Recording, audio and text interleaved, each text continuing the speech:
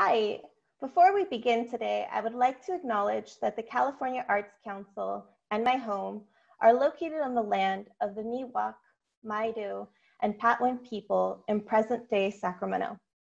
We practice this land acknowledgement to honor the past, present, and future land stewardship and rich cultural contributions of Indigenous peoples. As part of our evolving acknowledgement process, we speak to the space, the contributions of people of the African diaspora who through enslavement and exploitation have built this place. It is also a commitment to rectify the past and present colonial violence inflicted upon Indigenous people here and across the world. We invite anyone watching this video to take a moment to honor the Indigenous people of your area.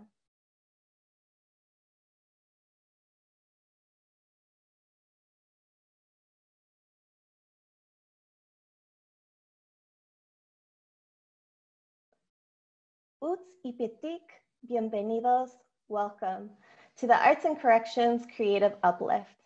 I am Mariana Moscoso, a racially mixed and partially detribalized Mayan and Afro-Indigenous queer.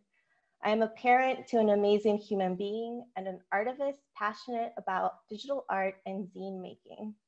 I am also a sibling and a child, and the Arts and Corrections Program Manager at the California Arts Council. Also joining me today from the AIC team, Roman Sanchez.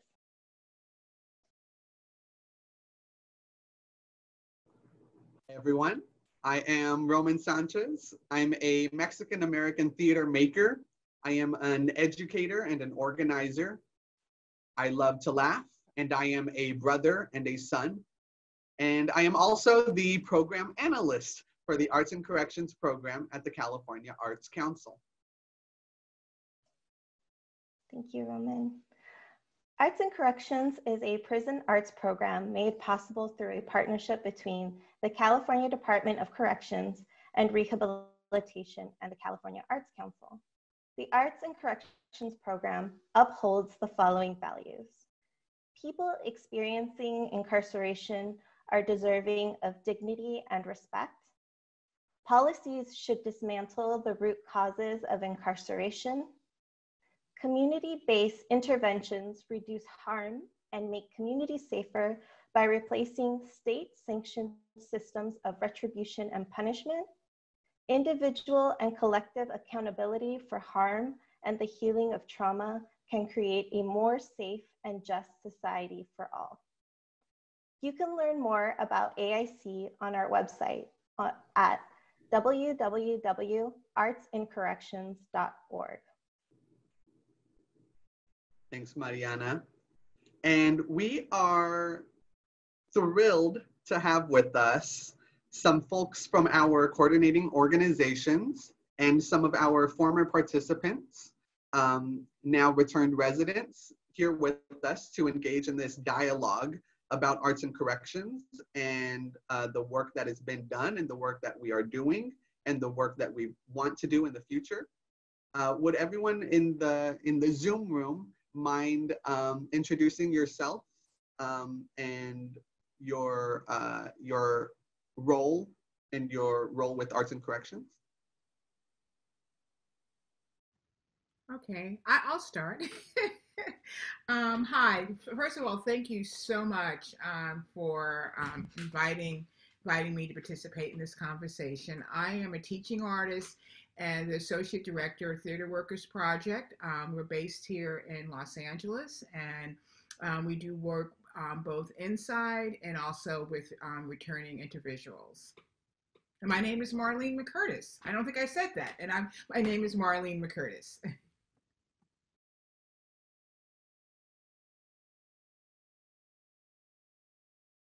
Hey, my name is Chanton Bun. I go by Bun. I'm part of Uncuffed and KALW Radio, and I'm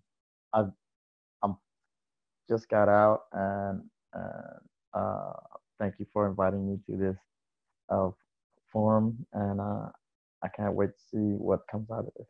Thank you.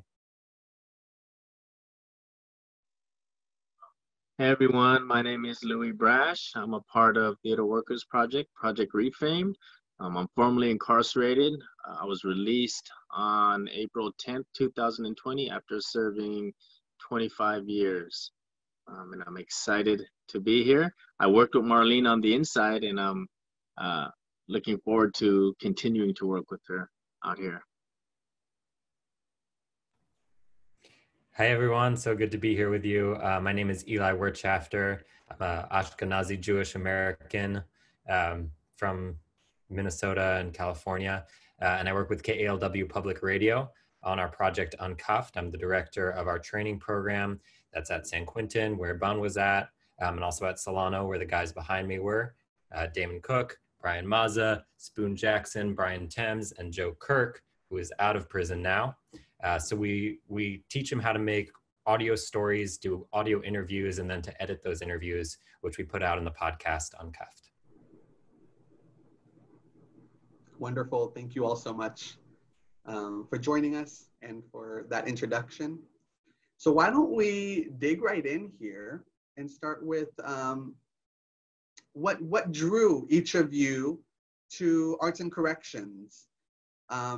What drew you to AIC, and what impact has AIC had in your life?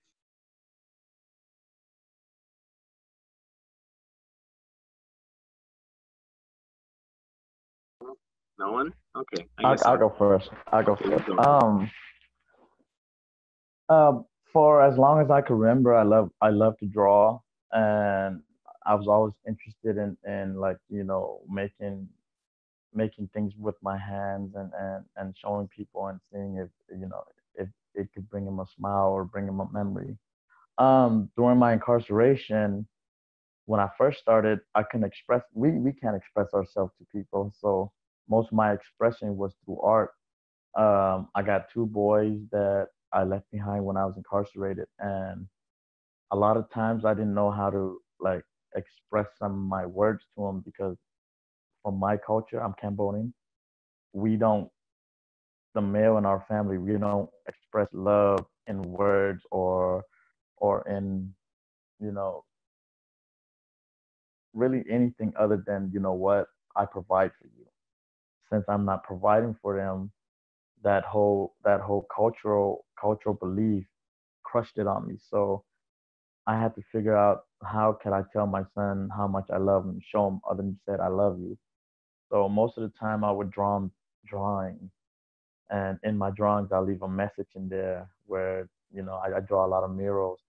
So I leave a message in there and they look for it. And like even with my sisters, you know, and come from my culture, we don't communicate with the female part of our family because it's like, you know, I'm the man, patriarchy.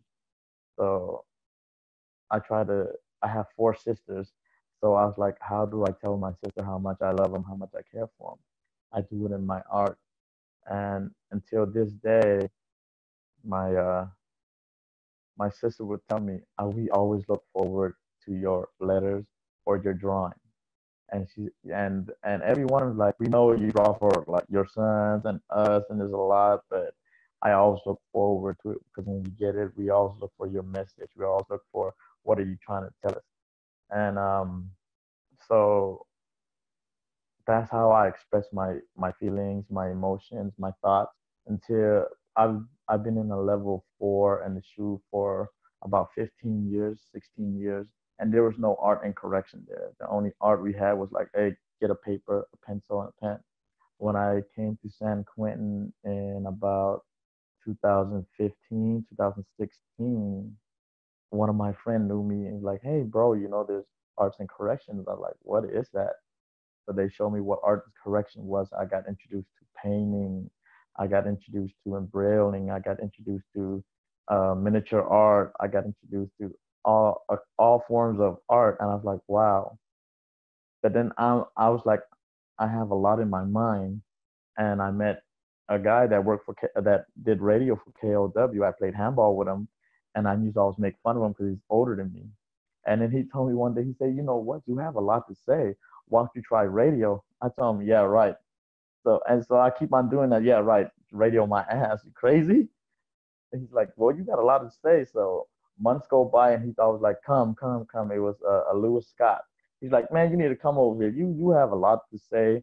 I was like, nah, I don't have nothing to say that's interesting. He's like, you're actually wrong about that. He's like, you have things that people need to hear or want to hear. So I gave it a chance, and I met Nina Ginsburg. I met the whole team, and like at first I didn't know like if my ideas or what I want to speak about was of any interest to anybody. And then when I got the courage to like, here, this is my idea of my next my first project. They're like, wow, we never heard this before. And I like to introduce a lot of my culture into it, or my life experience, my family experience. So my first my first my first story was about the genocide in my country, and how I helped another younger guy understand his parent. And like the whole team was supportive of me.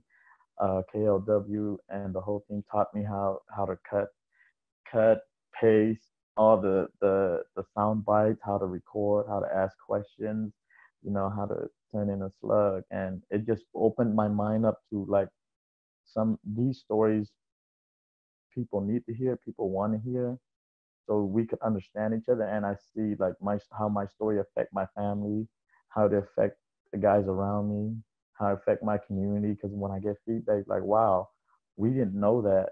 And it's like, wow, that young man really understood his parents. Now for a long time he didn't. So when Uncuffed came, we had Uncuffed, and we had the round table, the guys and me and the guys in San Quentin were like, you know what, we could show our ideas to show people that we're not just a number, that we are thoughtful, and that we learn about ourselves. So when we came up with the round table, and when we speak from the heart, we speak from our truth. And like what Eli needs to tell us, like, you know what, just speak. Like Nana says, speak. You guys could speak from a place where a lot of men can't speak from. And once we got over the, I don't know how my voice is gonna sound there, and once we got comfortable, and they taught us, like, it's radio, it's okay, you could look like shit and you'll be okay.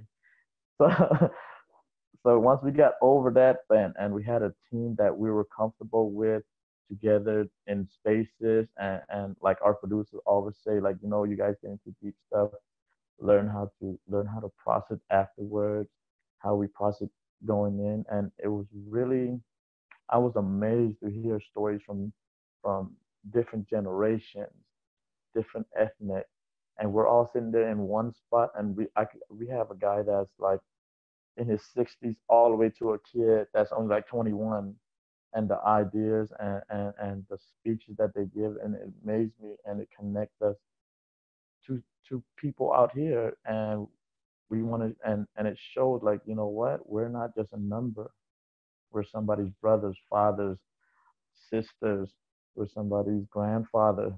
And that's what's great about the program, is now my sister, my kids, my mom could listen to it, my family could listen to it, and see, oh wow, you really have changed yourself and understood yourself.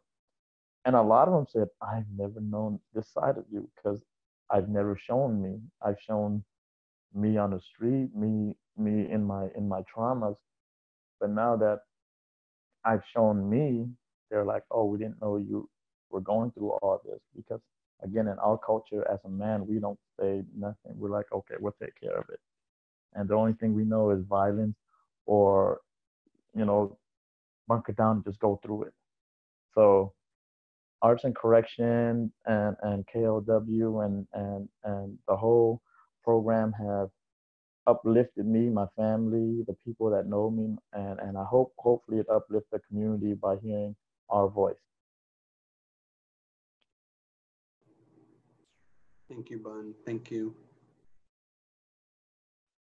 Louie, did you want to? Yeah, thank you for that. That was an amazing story. And I think for me, what drew me to AIC is really its absence. Don touched on a little bit. he was on a maximum security prison yard and solitary confinement for a lot of years. And I started my time like that too.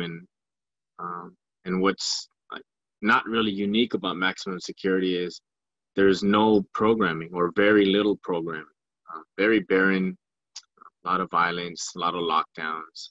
So there was no AIC, there's no arts and corrections. And, you know, that with that, there was a big void in my life, not just from the absence of AIC, but just from the environment, from the isolation, you know, from the gangs.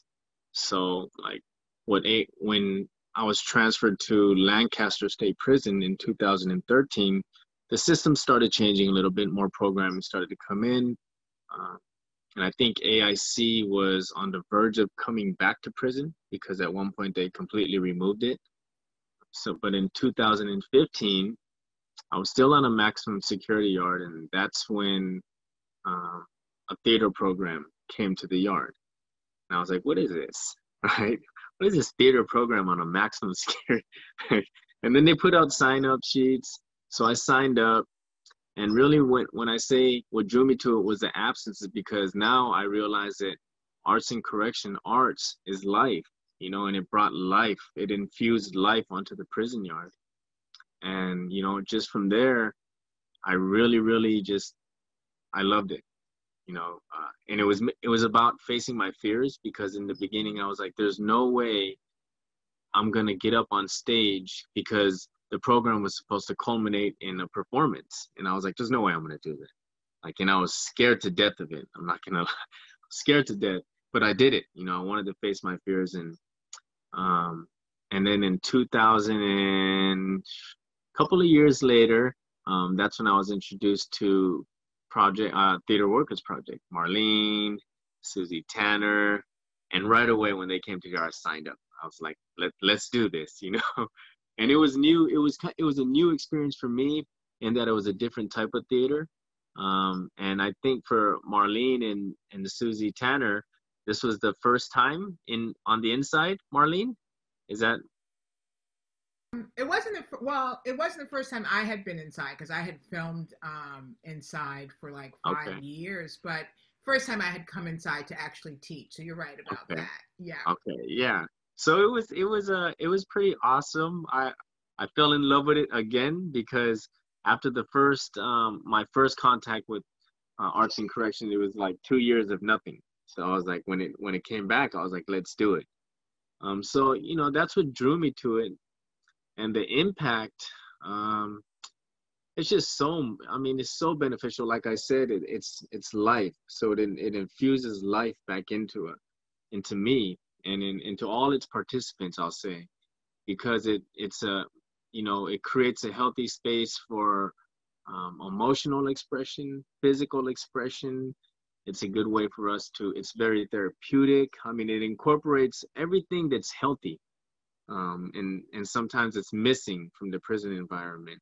I mean, and how it continues to impact me today, like my relationships, my family, familial. When I need to do speaking engagements, I draw upon the skills that I learned in theater class. You know, my writing skills.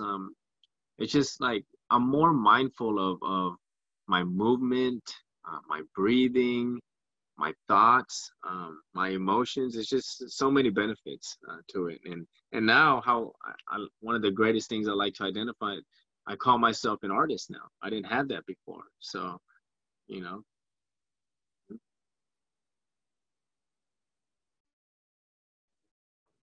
Thank you so much for sharing, Louie. Louie, you spoke on the impact that arts and corrections has inside the institutions. Would anyone else like to speak about what you think the value of AIC is inside?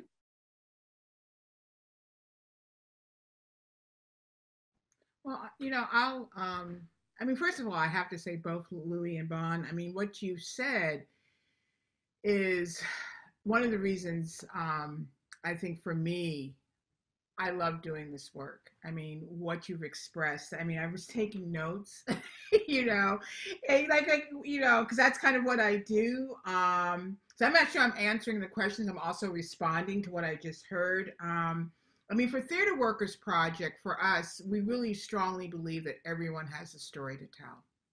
So we're a theater program that incorporates writing and movement, and out of that, our participants, our students tell their story. They perform. It culminates in a performance piece, and you know, I think that hopefully that's what we're doing when we come in. We're letting people know, one, they're artists, that their stories are important, that that we want to elevate their experience. I think that's very important to us, and we also want to connect as human beings. You know, Susie Tanner, who's the founder and director of TheatreWorkers Project, she has this thing that she says, and we always are in a circle. And she always says, being in people in a circle was the first form of theater, the first form of us connecting and telling our stories. And I think that if we can not only allow people to be heard, their stories to be heard, but also to allow their stories to come out of those walls and into society, so that everyone will start to know exactly what these men are talking about, that they're more than a number, that they're more than maybe the worst decision they made at one point in their lives, that they are full human beings and they deserve to be heard and honored. So, I mean, so for me, Arts and Corrections gives me all of that. And it's interesting, another young man that we work with, Alan Burnett, and he recently came out of Lancaster as well. He told me this story about the Wednesdays when we come, right? And he says, like, he knows Wednesday is coming. And we didn't know this, right? So he makes sure he takes a nap before. So he is ready. And, you know, so he is ready for us when we come in. And when he told me that story, it filled me, because I don't think, I mean, in some ways I think we do know, but we're not sure. I mean, we come in and we bring our art and we hope we're making a difference. But to hear, you know, Louie talk about it, to hear Alan, you know, talk about that he knows that Wednesday when we're coming in, he really, that is a major part of his day and his week. So hopefully, you know, we get people's stories told. I mean, that's really what our mission is, and I hope we do it well. I wanted to say just a little bit more on the impact within prison now. And so what AIC does is it brings people from all different walks of life together. People that would probably never ordinarily share same space together. We're talking about people who identify as gang members, people who are from different ethnic backgrounds, and they share the same space. And in that, they connect, like Marlene said, you know, through the human condition, you know, when they're sharing that space. And I also want to talk about how, remember, Marlene, when on one of the graduation performances, we had to adjust because I think there was something with the family members getting approved. Whatever happened, the adjustment came about in what the family members that were there participating in the ceremony together. So when that was taking place, I was like, this is so amazing. This is probably the first time for some family members to see their son or loved one doing something positive, and not only just seeing them, doing it with them. They were doing exercises with us. Like, that never happens, ever. And I thought that was just the most amazing thing. And, you know, and just to you know, connect with people like that, and to see people interacting with their family members, and to see the joy in their family members and in us, like, in sharing that space, that's just something you can't, I mean, it's so valuable. You know, you can't recreate that in, you know, in other programs, not like that. It's just, that's just amazing.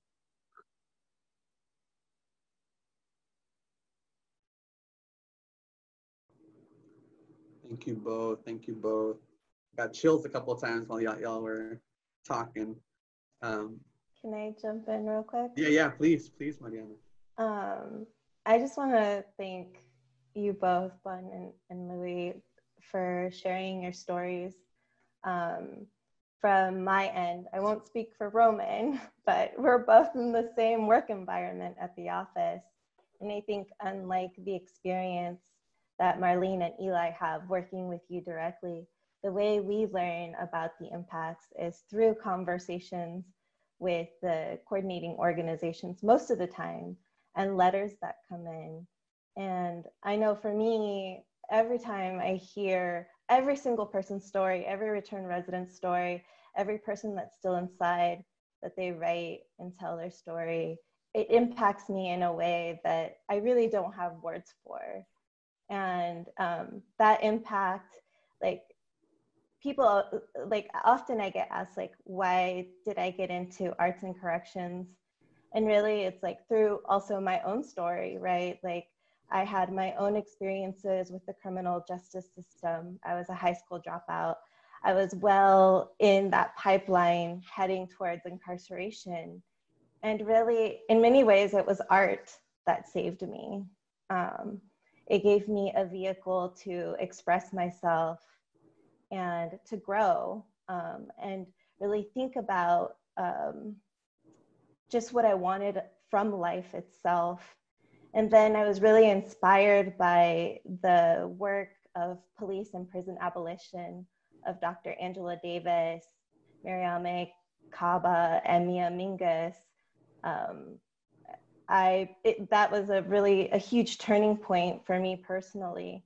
And so from like the administrative perspective, I'm driven by my own story, but I'm driven by your stories. I'm driven by the possibility of all of us in our society building our power within communities so that we can all achieve liberation, where everyone feels safe and has their needs met and happy. And when I hear your stories, I feel like we are building that future together.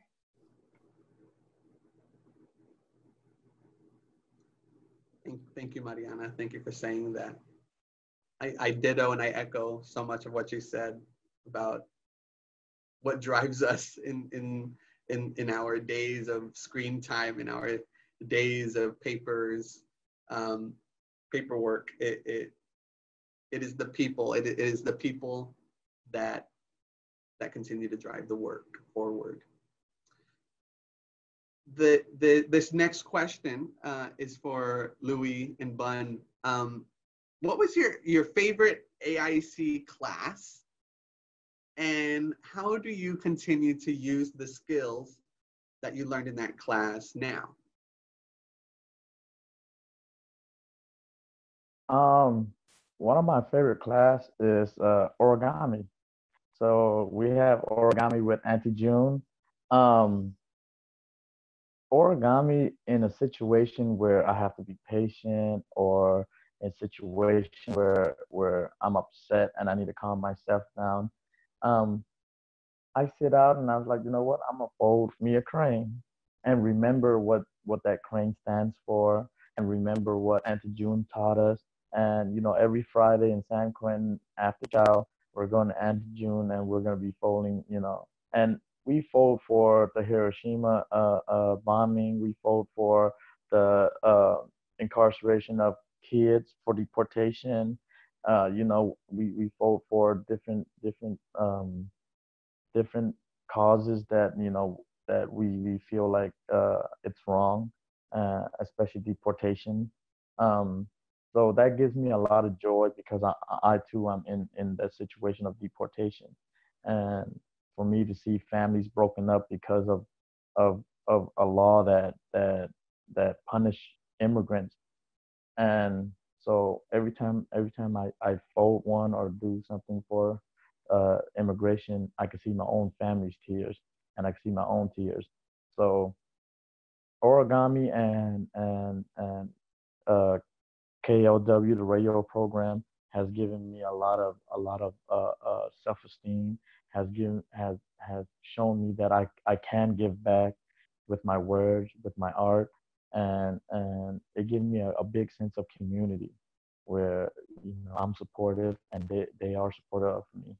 And till this day, those are the skills that I learned. And with learning how to speak, I speak to my family and others in a way where I let them know that they're included, that they have a space here, and it just fills my heart with joy and fulfillment to do these things, and with the skills I learned, uh, it just when I made a crane for my niece and nephew for the first time like 2 days ago, and they asked me what it was.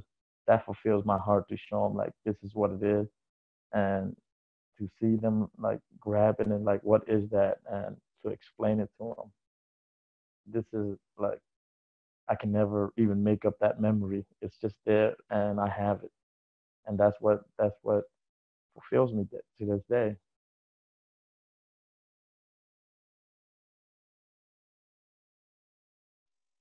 So that's a tough question though. What's your favorite? I I'll say theater by far.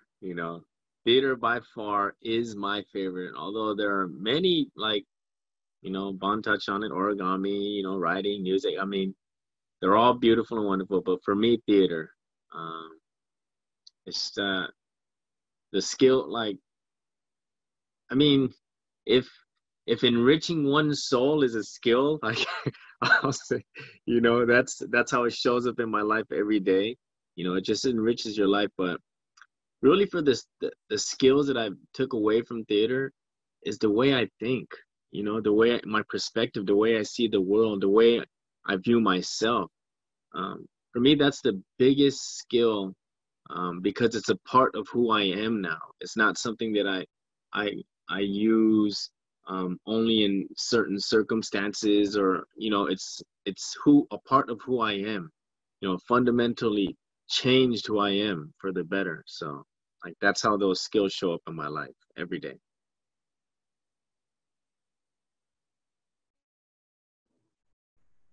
Thank you. Thank you for sharing.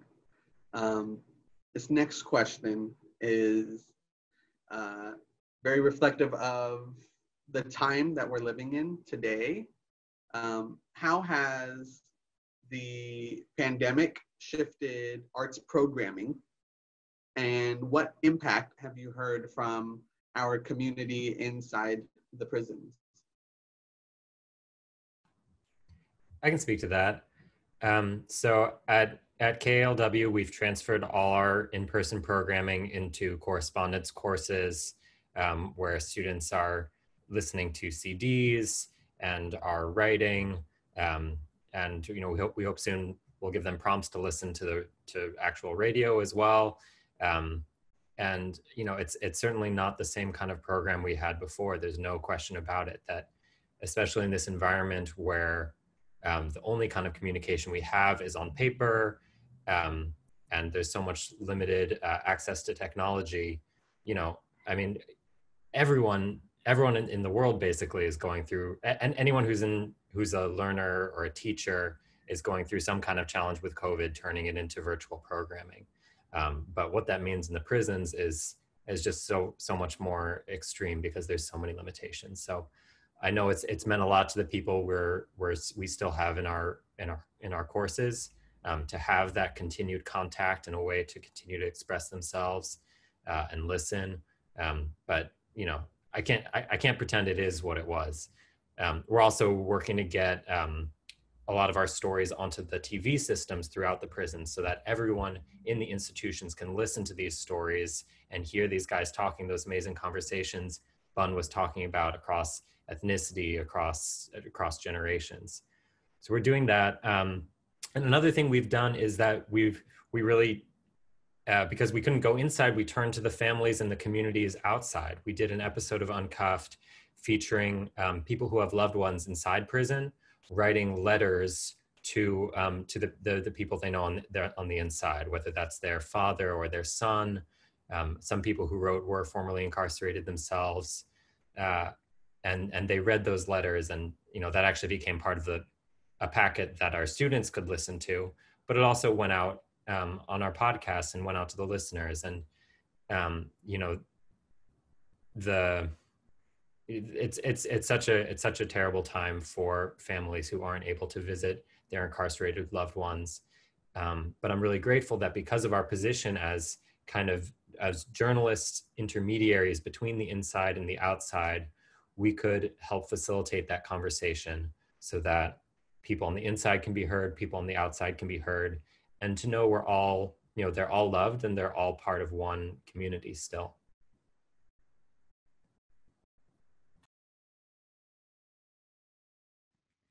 Thanks, Eli. Actually, I got a couple of, I love that letter thing. that's, because I think that's one of the challenges. How do you then, incorporate the families in what you're doing? So for us, TheatreWorkers Project, like Eli, we are also all correspondents. It has been a challenge because we're a theater program.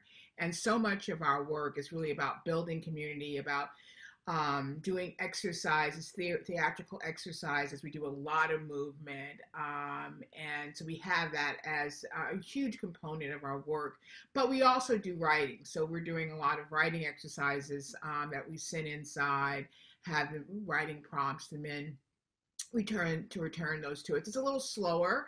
As the writing teacher, as a writing teaching artist, for me, it's kind of great because I really have a chance now to really look at the work and really, not only give more critique, but also give suggestions for rewrites. So, selfishly, as the teaching artist, as a writing teacher artist, I love it. But I know that it's really frustrating and harder for, our theater teaching artists.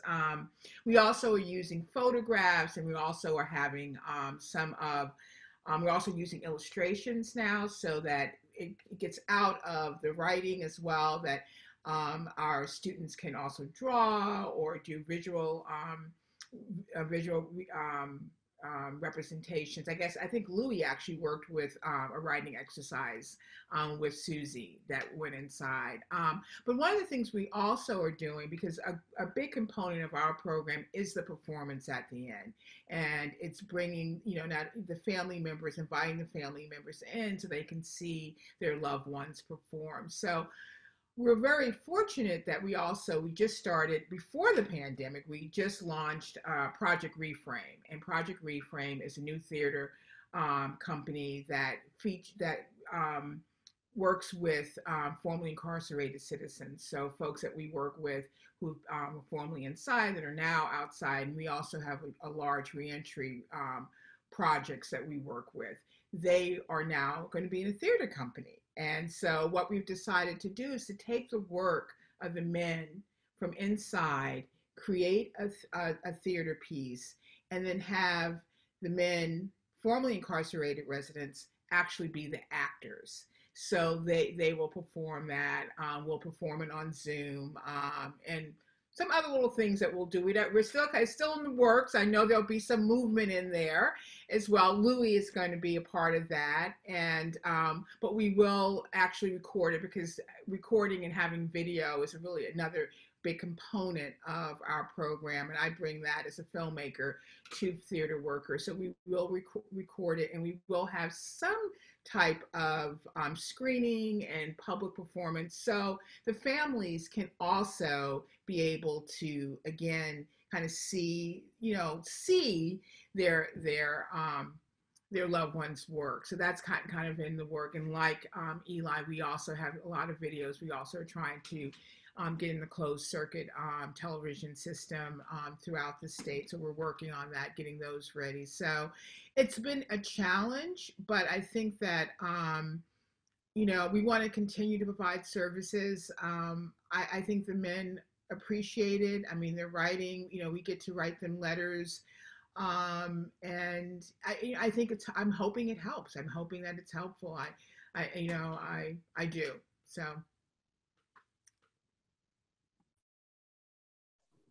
And I want to thank you both for the flexibility. I know this time has been extraordinarily challenging, and not just you two, obviously KALW and TheatreWorkers Project, but also all the coordinating organizations. We have over 20 coordinating organizations that are providing what we have called alternative programming inside the institutions. And everyone has had to adapt their curriculum to take it inside, either through video or correspondence, homework packets.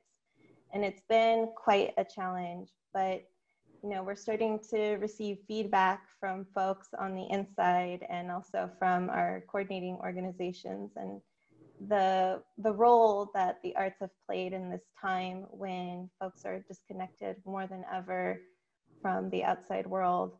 It's really making an impact. And from the letters we've received, they're asking for more and for it not to stop. And so, of course, we will continue pushing through this difficult time. Yeah, I want to thank you and the Arts Council for being flexible, because I think you could have said, well, you know what, we're paying for in-person programming. We can't do in-person programming. Funding is suspended until you can go back inside. And it would have been so hard for the programs to restart in that case, and we would have had no impact on the people inside, and they're able to continue to benefit from this program. And it's not what it was, but in a very bleak moment, I think it makes a huge difference. Yeah, I would echo that, Eli, and it has made a huge difference to have the support and to be able to continue, and also to keep artists working, which we know that when these economic times and crises happen, the arts really are the first that tend to go, that get flushed out, and the fact that there's a commitment to this means a great deal. So yeah, thanks. Really quickly too, like what's really because I hear from a lot of the men on the inside too. They call me on the all the time, and there's a lot of frustration because of the disconnect. They can't get visits or anything, and they do look forward to these assignments and to the correspondence. And I think too, like when they can see, sometimes what organizations have done is put together like pieces, maybe just words of encouragement from, and they put it on the institutional channel, and just them being able to see that, gives them encouragement. But also like how it's shifted, it's for artists, it's really kind of forcing a new kind of creativity to come up with ways to, bring this to, our brothers and sisters on the inside. So, and then for the men and women on the inside, it's how, it's like there's a different kind of creativity too that goes into it. It's infused into their work. So it's like, there's a blessing in this, it's kind of restructuring the way we do things. But I just wanted to, comment on that. Thank you. Also, I want to say exactly what Louie was saying, because I received one of those packets before I was released, and I went through the outbreak in San Quentin, and it's like, we were sitting there worried about getting COVID. We're sitting there worried about what's gonna happen. And all of a sudden, here's a packet from KALW. Hey guys, how you doing? We're still going. Here's some prompts. You guys read what you guys think about this, and origami comes here. You guys, we're folding this and we're doing, and it's a different kind of program, but it gave me a sense that, what, all our creativities are still being heard, still being seen, and that when those packet comes in, it really helped me to, let's not think about this situation right here, what I can't do nothing about, and then get back into my mind, get back into my daily, because we're locked down.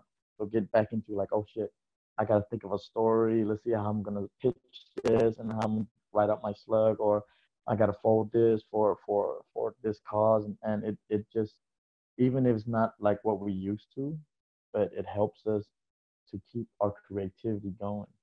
And like what Eli said, I thank you guys for not holding back funds, because this is a big need and a big help for what the situation is right now. And it's therapeutical. So I thank you for that. Yes, thank you all. Thank you all so much. Our last question for the group is a big one. It's a big one. It's how can art be used to create a liberated future? How can art be used to create a liberated future?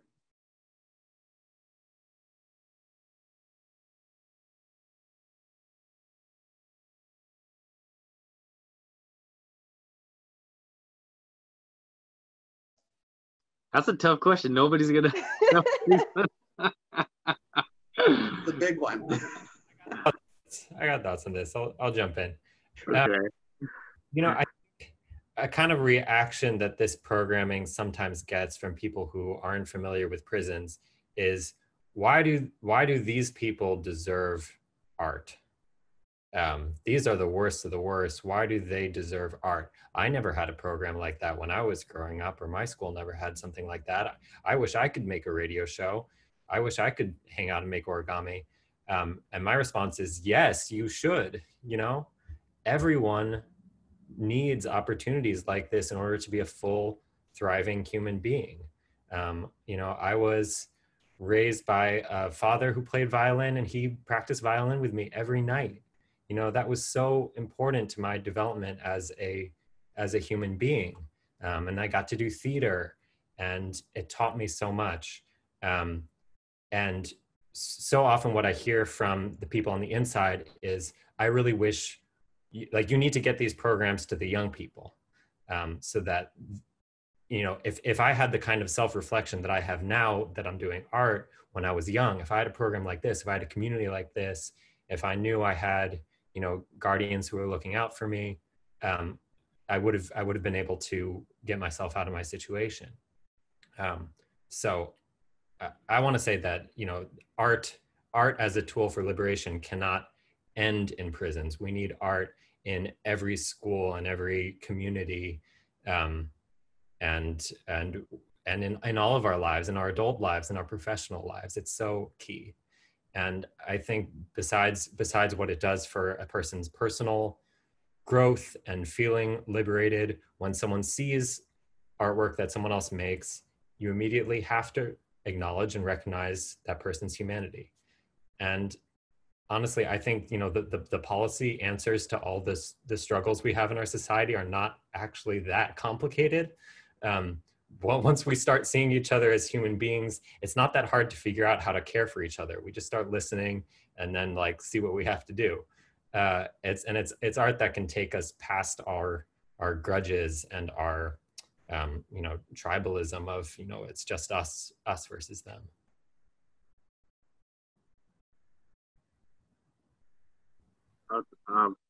Attempt to answer that question, and I think Eli hit it right on the nose. It's not, ours isn't, you know, designated for the incarcerated. It's for everyone, you know. And but I think too, how it can create, you know, a liberated future is, you know, it's like, because I always say, you know, I found a sense of freedom on the inside.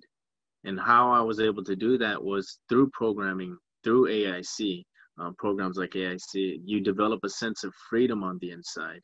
And once, you know, you can have that sense of freedom, it's infectious. You share it with people, and people learn, and you learn from people, and it's infectious. And, you know, and when people say things like, you know, they don't deserve this or they don't deserve that, that's just, you know, you can see it clearly now. It's their trauma, it's their pain, it's their experiences. And we can recognize that they need more arts in their life. They need to have these things in their life. And it's just approaching that from a compassionate and empathetic standpoint. And like, arts, it creates a liberation and a freedom within, you know, people. So I think just having that, and it spreads. It's like you have that, and then it just spreads, and then people can see it, and then you can, you know, give it and receive it. It's just, yeah, it's just a beautiful thing. So.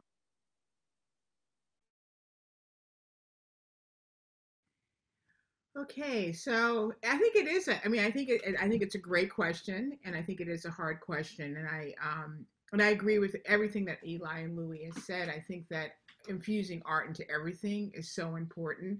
I think of my own journey as an artist, and I'm much older than all of you on the call, so I remember um, the Black arts movement, right? As an African American young girl growing up and reading Nikki Giovanni, growing up in New Jersey in the same town that Amira Baraka had his new art going on, and how that infused me and gave me this pride in who I was and really helped me. I think that's why I am a writer, is because I was reading Sonia Sanchez, I was reading Nikki Giovanni, I was reading James Baldwin. I think that artists allows us to hold a mirror up so we can see ourselves clearly. And I think that's so important. I'm also very inspired by a quote that Toni Morrison says about, that during times of hard times, artists don't despair. We create, we write, we make change.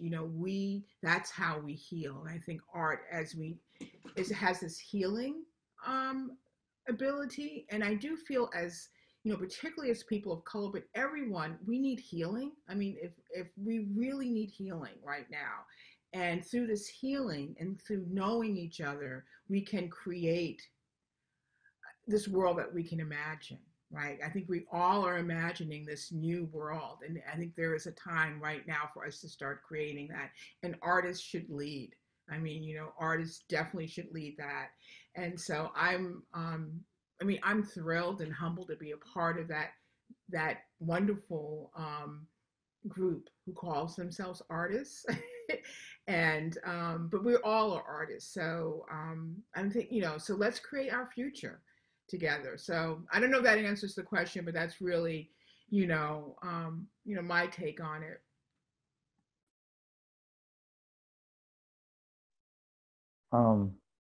Everything I wanted to say, Marlene said it, and so I'll end with, yes, art is healing, and in times like this, artists are the future. Sorry about that. So yeah, I just want to echo everything Marlene said. That's all I wanted to say. I really want to thank everybody for your responses to this question. Honestly, it was my favorite question. I love imagination work. I think, and you all touched on it, but to me, imagination is the starting point, right? It's the place, it's an ephemeral place, but it's an ephemeral space where we can really think about possibilities. It's the step before actually putting our hands or moving our bodies in the action that we're going to take. And so in the imagination, we can think about other possibilities for ourselves, our communities, the world. And so it's the place where creativity begins, right? Creating.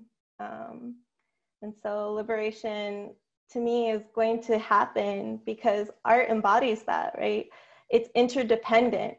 Theater is dependent on everyone who's participating. It makes us accountable because we're the creators of our artwork.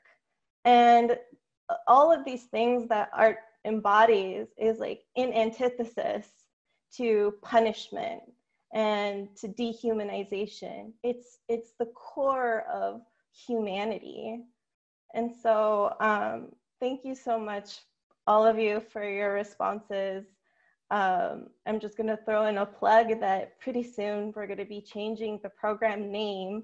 And part of that process, it's been a year that we've been moving slowly towards this. And I think part of the holdback, of course, was the pandemic. But we're really excited because we created these beautiful brochures where we wrote a quick little note to everyone that receives the survey and let them know that we're thinking of them and we're still here. And we want, everyone who looks at that survey to understand where we're coming from. And we realized that we can no longer really have corrections in the name. It can no longer be arts and corrections. We got to go beyond that. And I was talking about how much I love imagination work. And this is part of it, right? Like, we are reimagining what arts is going to look like from the inside. And so a lot of the responses that we got in our community engagement opportunities and the survey really looked at transformation. We're looking at reimagining. And so I'm really excited. I think by the new year, we should have a new name. And I'm really excited to see what the future holds. And it's really thanks to all of you that it's possible. So thank you.